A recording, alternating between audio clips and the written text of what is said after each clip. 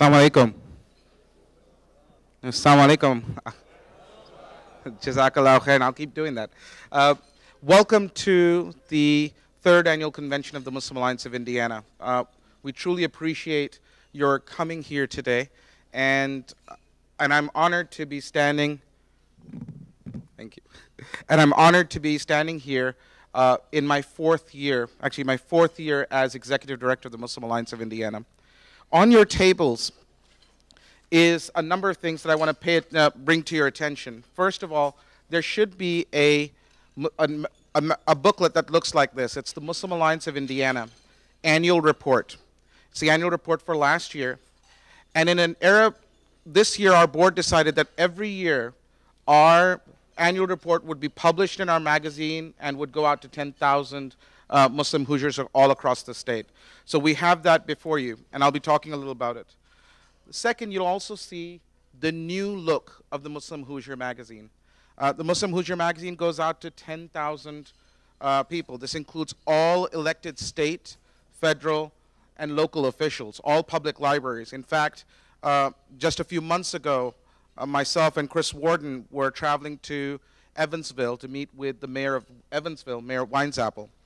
And when we were giving him the magazine, as I was giving him the full package, he said, I have the other ones, I just hadn't seen the latest one that was hot off the press. So people do actually read this, and this is a way for us to go out and put a face on who we are, who the people in this room are, and who the people across the state are. In this room today, we have people from South Bend, we have people here from Evansville, Columbus, Bloomington, all of the Indianapolis Masajid. We have, of course, Fort Wayne here. We have Muncie, West Lafayette. And they're here because all of them believe in value of us coming together. The Prophet Muhammad ﷺ used to say, my people are like drops of water. You bring them together and they become a stream and they will benefit the community. And we all believe that, and that's why we're here. Over this past year, through your support, and on the last page we have some financials that will tell you some of how we spend the money. And I'll go briefly over this.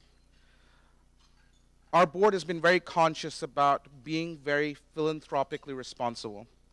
As many of you know, my master's is in philanthropy, and it's the subject of my PhD. And an ideal nonprofit organization is one that has a third in fees, a third in individual philanthropy, and a third in grant funding. And this year, in 2009, through your support, we are going to meet that. A third of our money is going to come through individual donations. We're ending the year in a deficit-neutral year, so we'll have raised money for everything we have spent.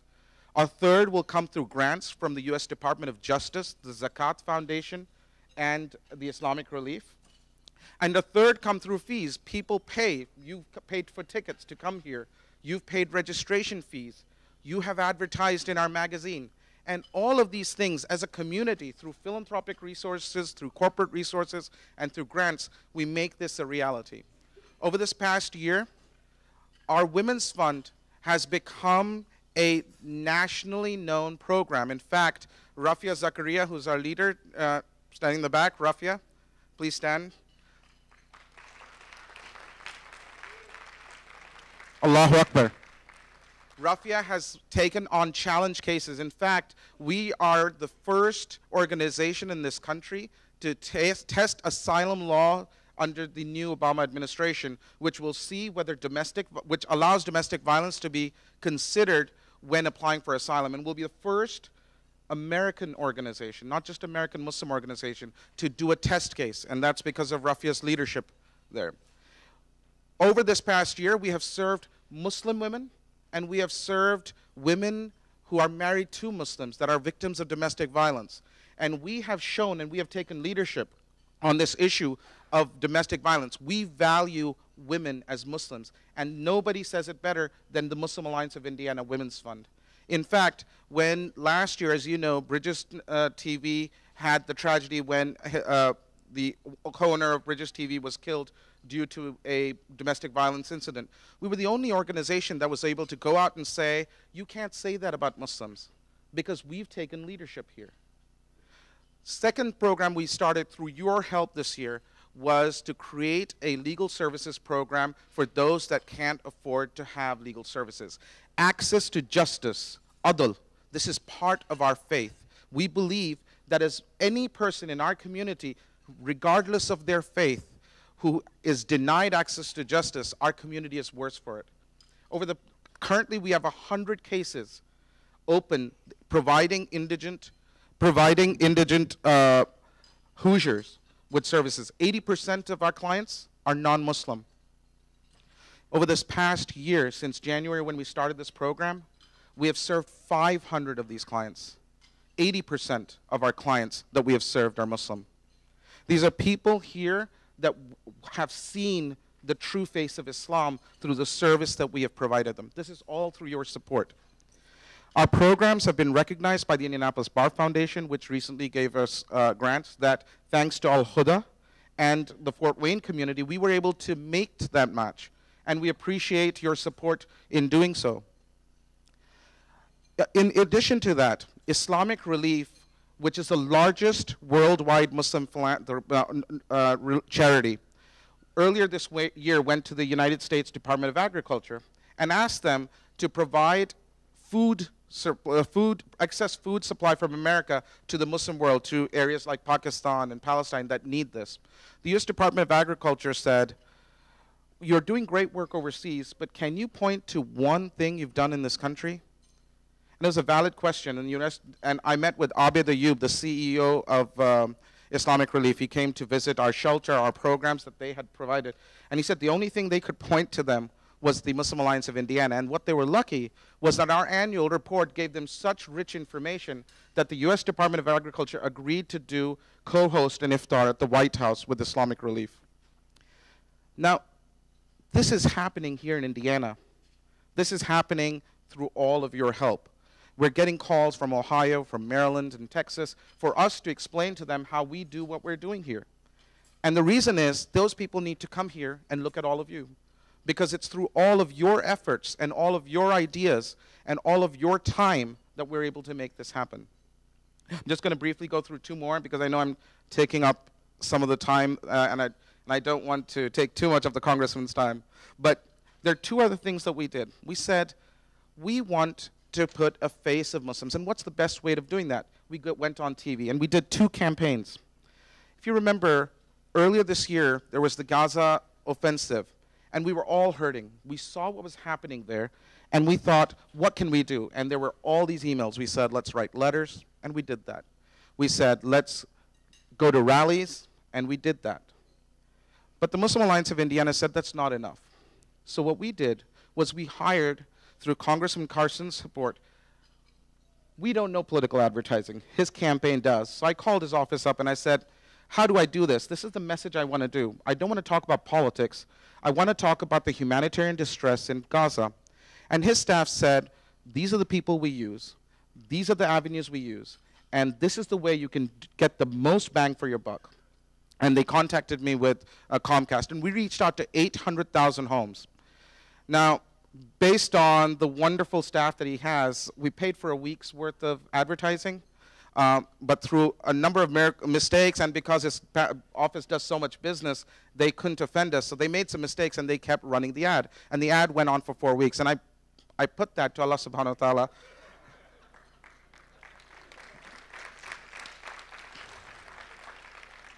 But some of it I thank the congressman for his staff to really providing that leadership for us to provide that avenue of this politically, it's a very specialized area, and he provided us the means. So that was one area. We wanted to do it smart. Do you know how much that campaign cost? It's $2,000. We reached out to 800,000 Comcast customers statewide, prime time, 4 weeks, $2,000. We can do things smart when we come together and we have the leadership of our congressman here. The second thing we did,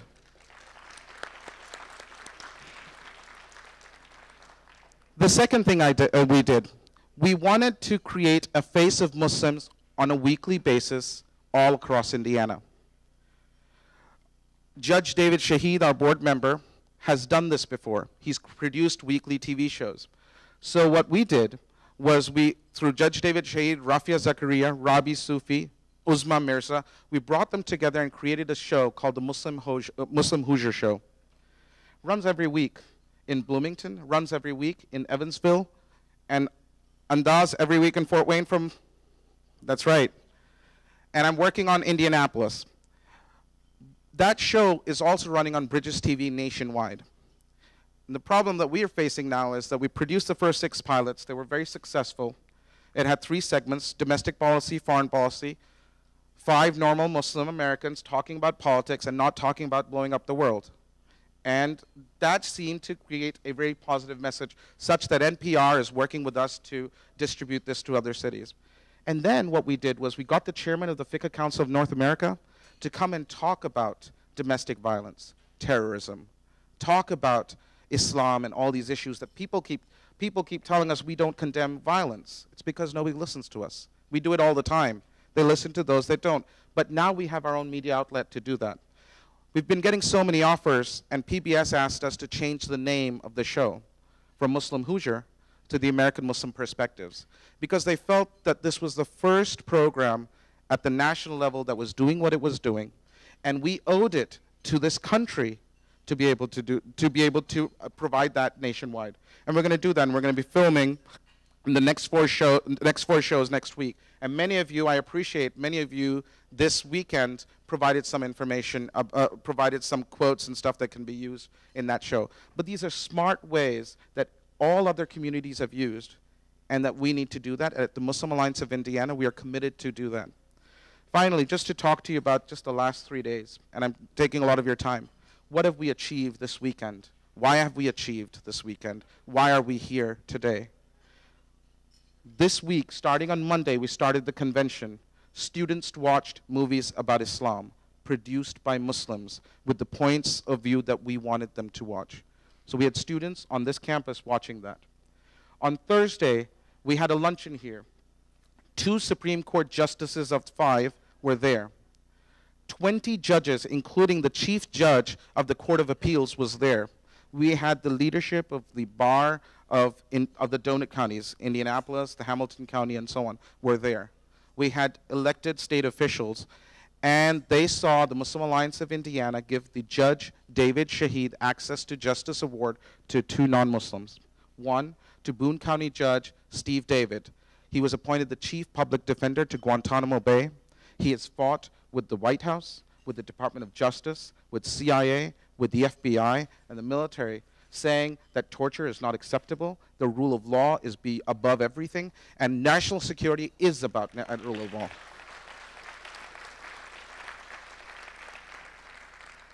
The second award was given to Lori Boyd. She is the executive director of the Heartland Pro Bono Foundation Council. Their responsibility: every poor Hoosier living in central Indiana must get legal defense. And it's not enough that they should be, that just because they don't have money, they won't get that. And we gave that award to them.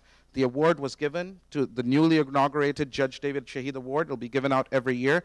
But it was a powerful day with over 100 of our leaders for this state. There are 1,000 people.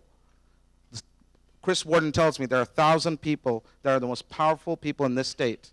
100 of them were there that day. And they saw the face of Islam, and they saw the face of Muslim Hoosiers.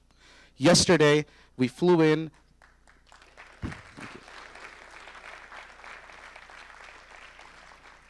Jazakallah. Yesterday, we flew in the Qadi of Jerusalem and Rabbi Ron Kronish of Jerusalem. And we put them in a room down the road, down there, and we had all the interfaith partners from around town. We had Muslims, we had Christians, we had Jews, we had other faiths. 70 people RSVP'd, and I thought it was only Muslims that don't RSVP, but it seems like it's an interfaith problem. We had 125 people.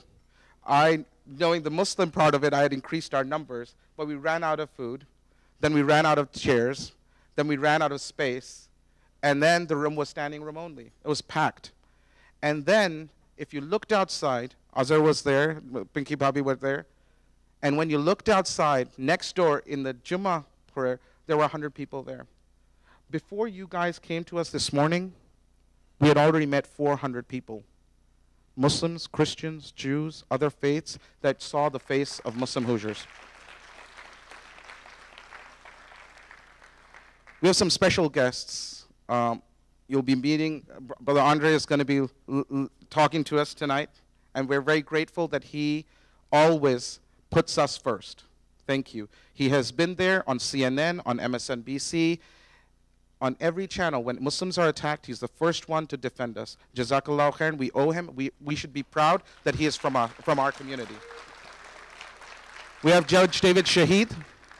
As an attorney, these past 4 years, whenever I say I'm a Muslim, they say, do you know Judge Shaheed? Judge Shaheed is a respected judge. They love him as a judge. Chris Warden's here. He's been practicing for 10 years. And people love Judge Shaheed. He has led the way in our bar, and we should thank him every single day that he is part of our community. Allahu Akbar. You met the Secretary of State today. You met Sheriff Roy Dominguez, who drove down from Gary, Indiana. He's planning to run for governor. And for many of you who may not have guessed it, so is Todd Rokita. He's here because he wants your votes. We had a Republican and Democrat, two possible candidates. They want your votes. They want your money. They're here to see you. There's a reason. They think this is a good place to be. This is a good place for them to garner votes and money. But we have two special guests today here. And I'm going to ask them briefly to stand. Vop Osili, Tom McKenna. Both of them, please be seated, gentlemen. Both of them are distinguished Hoosiers. And they're here in part because they love us. But let's be honest, they also want your votes. And they also want your money. Because they're running for Secretary of State. They're both Democrats.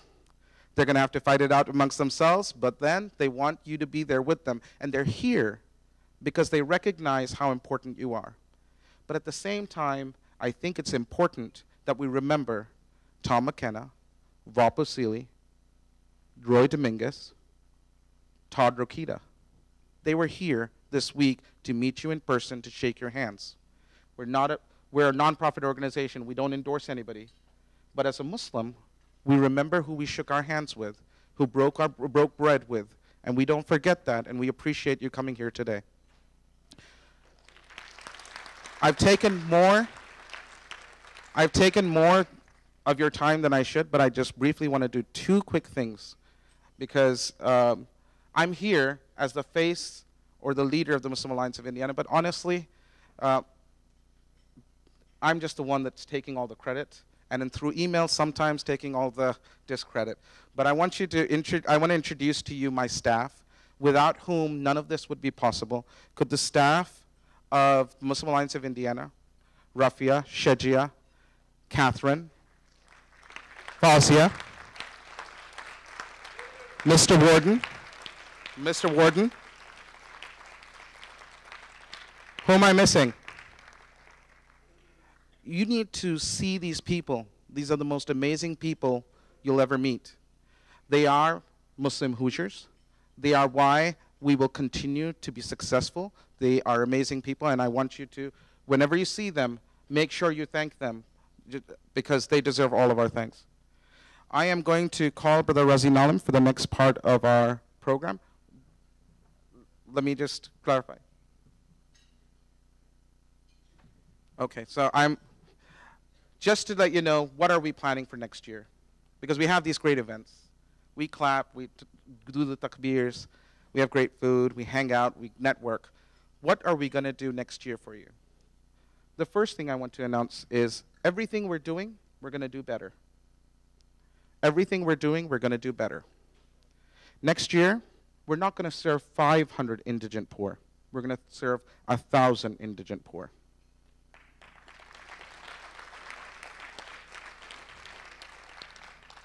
This year, we've already started working with the legal defense of Burmese. They need to get their adjustment of status done so they can be permanent legal residents. They can have the same rights as all of you. We've already started doing that. Next year, we will serve 250 families through your help. Next year, in addition, we're announcing 2 new initiatives. the Muhammad Alexander Russell Webb College, and a think tank that is yet to be named. Muhammad Alexander Russell Webb was the first Muslim ever to be appointed ambassador to Philippines, or ambassador of the United States. He was appointed by Hoosier President Benjamin Harrison. How many people know that Benjamin Harrison appointed a Muslim to be a diplomat? How many of us know that Alexander Russell Webb was appointed the first Muslim? Not many. And we thought, first, we're going to honor that and honor that Hoosier connection by announcing this college. This college will do two amazing things. We have wonderful faculty. Many of them are here. We're going to be asking them to teach one course a year for free. We're then going to go out to poor people, people that have not had the same opportunities as all of us. And we're going to say, we're going to provide you a free education. For every credit hour that you do with us for free, we'll ask you for you to do 10 hours of community service. Not for us, but for the nonprofit of your choice. We're going to build a volunteer corps that is going to be multi-faith, and we're going to provide an education to those people that may not have dreamed. We're going to not go to a bricks and mortar. We're not going to spend millions of dollars on a building. We are going to go to the public libraries and offer these courses. We're going to go to churches and mosques and offer these courses. We are going to go to the Julian Center and the Salvation Army and offer these courses. We believe, but if we can go to them in a safe setting, teach them English 101, they're going to learn from us this one time, then they're going to go to Ivy Tech and they're going to go to other schools, and we're going to have an educated community. And it's going to happen because Muslims are going to support that. The second initiative, it's an unnamed think tank. We want scholars, students, leaders, all of us to think, who are we? What do we do? And how do we make this world, this country, and this state a better place? And it's going to be a multidisciplinary effort. We've asked John Clark, who is a leader in developing think tanks. He was part of the Hudson Institute. Then he helped create the Sagamore Institute of Policy and Research. He's created think tanks all over Eastern Europe and Central Europe. And now, because we asked him and because we have the reputation that we do, he's going to be joining us and helping us establish a Muslim Hoosier think tank. These are just some things that we do. In addition to that, we will continue to go to schools that deny your children a day off when you have Eid. We're continuing to go to schools that put materials before their teachers that is against Islam. We're going to continue to go to employers who fire you or give you bad jobs because you're Muslim. And we're going to continue to go talk to the police chiefs that arrest you because you are Muslim.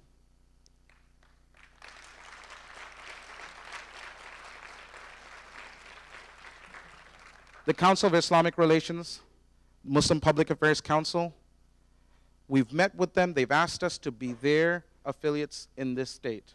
We are not an affiliate. We do not have any parent national organizations, but we work with all national organizations, and CARE does great work, MPAC does great work, a lot of other Muslim organizations do great work. We're going to work with them. We're going to use the models that work for us. We're going to change the ones that fill our need best, and we're going to work with everybody that's out there. So next year is going to be all about the kinds of people that we can bring together, and we need more than just this. We need you to come to our events, because when VOP comes to an event and he says, Sharik, can I have an event? He's not going to be impressed if it's just me standing there. He needs to see a diverse group of people there. And I need you to be there every time VOP asks. When Tom says, I need to meet with you guys, I need you to be there, because he's not going to be impressed if I'm there alone. And all the other people that I'm going to be calling on you again and again and again. If I send you an email, please open it and read it, because I'm going to be calling upon you to really work and fight for yourself and for your family and for your community. As Brother Razi has already mentioned, Islamic Relief has offered us a challenge grant this night. Islamic Relief loves us, we love Islamic Relief. They, in addition to funding us this past year, for next year have said that if tonight we are able to raise $25,000, they will match it. Now, if we raise $24,999, we don't get $24,999. We have to raise $25,000 to get $25,000. Should we get that, we will end this year with enough money so that we will have enough money for all of next year. And remember, it's going to be 1/3 individual charity, 1/3 user fees, and 1/3 is going to be grants. So I'm going to ask my brother Razi to come up, and we'll walk you guys through the next 10 minutes, inshallah. Thank you, Brother Sharik. Brother Sharik has told you about the many things that MAI has been trying to do and has done. It's going on, and that will continue to, inshallah, grow and help us establish ourselves as a strong community and a vibrant community of Muslims in Indiana, inshallah. As Brother Sharik mentioned, we have been challenged by Islamic Relief to prove that we are supporting that effort strongly, and if we show them that, they will match what we contribute with $25,000. That would be a tremendous boost to the work that MAI is trying to do.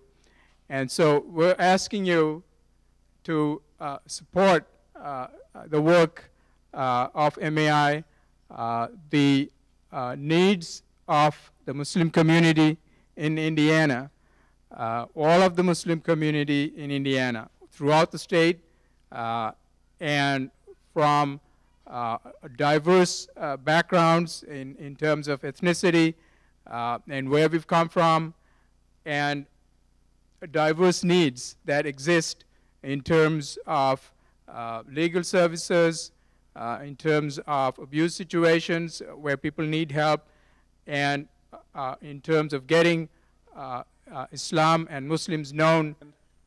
His removal was a huge blow to a nation that was founded by the great Muhammad Ali Jinnah. We worked with the Obama administration, we worked with Congressman Keith Ellison and others to get him reinstated. But it took the people of Pakistan to lead the effort. And especially it took the young people to lead the effort in what is now known as the Long March. And shortly after the young people demonstrated, Chief Justice Chaudhry was reinstated to the Supreme Court.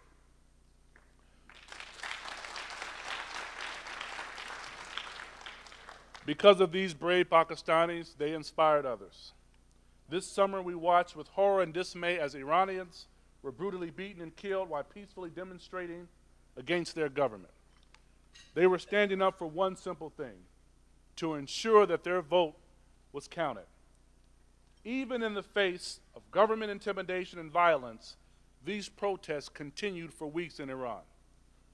I see a number of my Muslim sisters in the audience today who are very well educated and successful professionals. But unfortunately, millions of your fellow sisters in Islam are denied an education. They're denied, especially in places like Afghanistan, or Afghanistan, as my South Asian brothers and sisters say. They're denied simply for trying to attend grade school. This is unacceptable. Locally, we saw, as my dear friend Sharik mentioned, an incident that occurred earlier this year, unfortunately, with the head of Bridges TV and his spouse. And I bring that up because if we're going to make a mark in this country, and by Allah's grace, we're seeing more Muslims engaged in the political process. We have Muslim state representatives. We have Muslim city councilors. We're fortunate to have 2 Muslim members of Congress, myself and my dear friend Keith Ellison, but it's not enough. If we're going to be engaged in the political process, we have to do it, but we have to be organized. Some of you know one of our financial advisors on our campaign, Sister Emily Gerwitz, who happens to be Jewish. She told me something very profound, and Sharik, you know Emily's spirit. She said, you know, and Emily used to work for our friends at AIPAC, but Emily told me something interesting, Al-Huda. She said, you know, I see why certain groups are afraid of the Muslims. I said, what do you mean, Emily? She said, because Muslims have just as much money, they're just as educated as anybody else, but they're so disorganized. And that's what makes them irrelevant. Now, I tried to play it off and defend her, but in my heart I said, man, she's right. People see the wealth of knowledge that we have and what we bring to the table, but we need to come together and be more organized. When President Obama took office, right before he took office, we were faced with some challenges. On the one end, those of you who helped my efforts, helped Brother Ellison's efforts, were very well aware of the atmosphere of bigotry that was so pervasive in 2008. There were commercials put out, campaigns questioning Brother Ellison's credibility and ties. And there were YouTubes put out against me and President Obama and trying to tie us up to Al-Qaeda and some other groups. But the people spoke up. Muslims went to the polls in droves, and Muslims made a statement. But that wasn't enough. Before President Obama took office, there was still a deep level of suspicion around him. In the beginning of 2009, we were faced with issues, and we had to make a decision. A resolution came up in the House of Representatives, and the resolution addressed the U.S.'s commitment to Israel. The resolution was not proportional. No piece of legislation is really proportional. And I cast a vote, and Ellison cast a vote that was a present vote. I cast a yes vote, and Muslims were upset with both of us. Understandably so, but then I saw another group rise up who actually read the resolution. I probably say 98% of the people never read the resolution, but that's another story. It goes back to being disorganized. There were emails about it. I got more phone calls about the resolution than I did when I voted for S-CHIP. S-CHIP was a piece of legislation that ensures that children of migrant families are insured. We're talking about 9 million children being covered. Didn't get one call. Voted in favor of a Wall Street bailout that affects many companies that are led by Muslims. Not one call. But on a resolution, we got a lot of calls. While we were excited about the activity, and Keith and I, we take a different approach. You know, we're both trying to get downtown. I take Meridian, he takes Pennsylvania or Capitol Avenue, but we're still getting downtown. And Keith and I talked about this thing. And he and I raised the same thing. Where was the passion before the vote? I voted for it for 3 primary reasons, though it wasn't proportional. It called for a 2-state solution. That's what we all want. We're realistic. It called for an apology to those brothers and sisters in Gaza. And it called for sending money to that region. After the vote, we met with Secretary Clinton. I mentioned it to President Obama, and we sent a letter with other members of Congress. And weeks after that, we were able to get millions of dollars to the brothers and sisters in the Gaza region. As a result,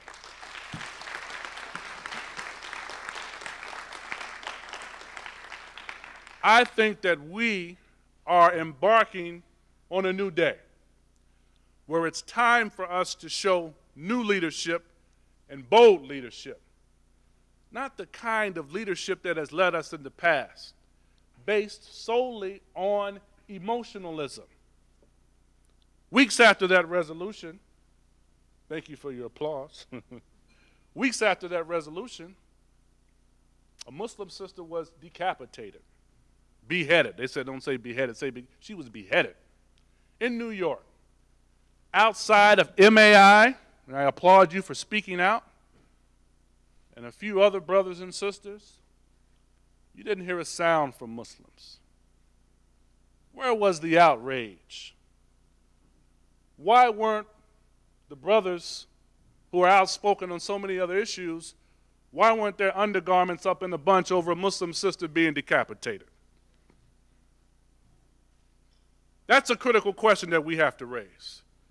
And it's the kind of hypocrisy that will continue to hurt our efforts. The world is watching the Muslim community. And if you're unwilling to speak up about a Muslim sister being decapitated, nobody cares about what you think about a lifeless resolution.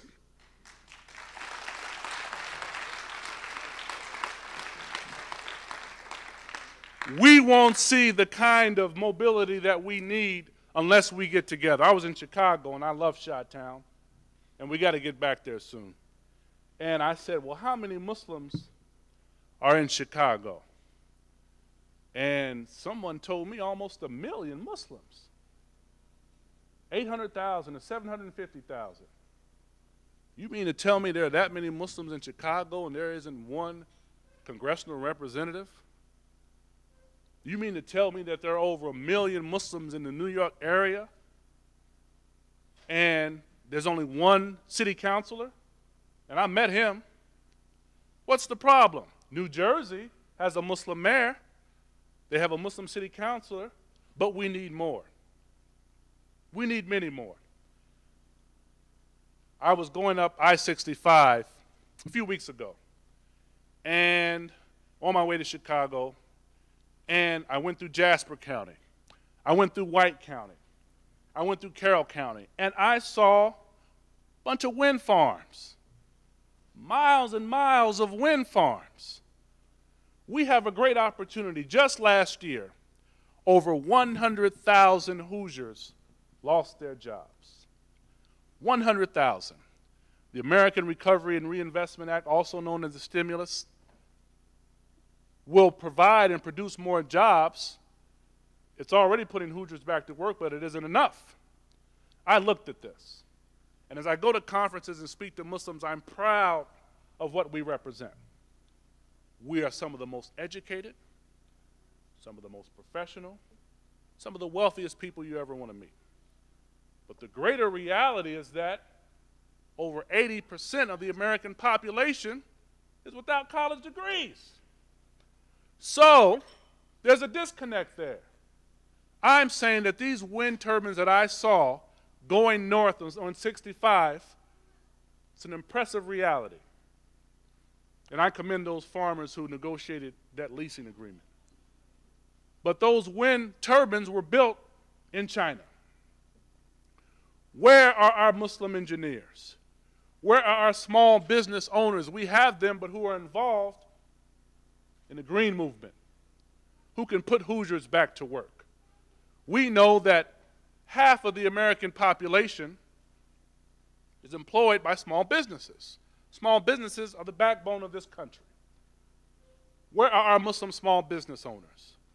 Where are our Muslim asset managers who can deal with the financial bailout? Are we ready? Are we ready to compete for federal contracts and act as primaries, not just be happy as subs, that's good, but act as primaries, Brother Chris Warden? I don't know if they're ready. Where we can show over $100 million in capital and show the capacity where we can act as such. I meet with so many ambassadors from Africa and the Middle East, and I say to myself, you know, why aren't there any Muslim consulting companies helping them out? Have we really made the connection? If you look at the Republican Party, the Democratic Party, you see a lot of Muslim contributors, and some of these brothers and sisters have a great wealth of knowledge as it relates to international affairs. Why aren't we taking advantage, Brother Sharik, of some of these consulting contracts? We don't have any. I'm limited what I can do ethically, but see, we talk a good game. Once we give to these candidates, myself included, and we have Brother Vop and Brother Tom here, we're so happy to see them. Not them, they're good people. But once we give to these candidates, we have to make them accountable. My staff says I shouldn't use this language, especially with these cameras rolling, but I think the context is appropriate. When you're courting someone, you want to show them that you're interested. You want to take them out for dinner. You want to be clean. You want to walk them alongside the beach. You don't want to show disrespect or be vulgar by calling them at 2:30 a.m. in the morning, expecting them to show some attention. Or at 2:30 a.m. in the morning when no one's watching. The younger generation, they call that a booty call, not to be vulgar, Congressman. But we're all grown. Don't act like you don't know. But that's the kind of disrespect that we've seen from elected officials. They come, they get our money, they say, Skamaya Bacon, whatever you say, and then we're happy that they showed up. We're happy that they showed up. But if we're going to give to them and support their efforts, not these two, they're visionary, but if we're going to support their efforts, we have to hold elected officials accountable and make them accountable. And when they cast votes that we don't like, we need to call them. All of them, not just the two Muslims, all of them. Don't try to be safe and call me and Keith. Call all of them.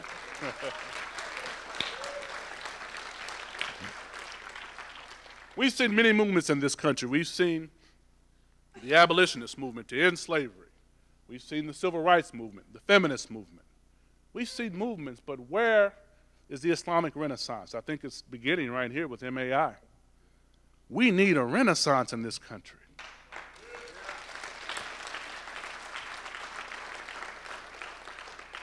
I want to say to you, as I close, that this is a place for great possibilities and opportunities. I'm looking in the audience at the next U.S. ambassadors to Senegal, to Russia, to the Middle East, to China, to Australia, to Micronesia. Why not? Why can't a Muslim be the ambassador to Australia? I'm looking at the next city councilors who will change this city. I'm looking at the next mayors and governors and members of Congress, not in the 7th Congressional District yet, but members of Congress. But it's going to take us being engaged in the political process. Let us be a resource to you. ISNA had a meeting. Is Sister Ingrid Madsen still in town? And she didn't make it out. She's a wonderful sister. She was the first president of ISNA.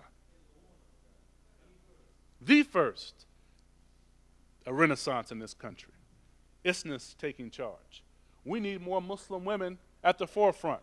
We have great models for success in Khadija radiallahu anha, Aisha radiallahu anha.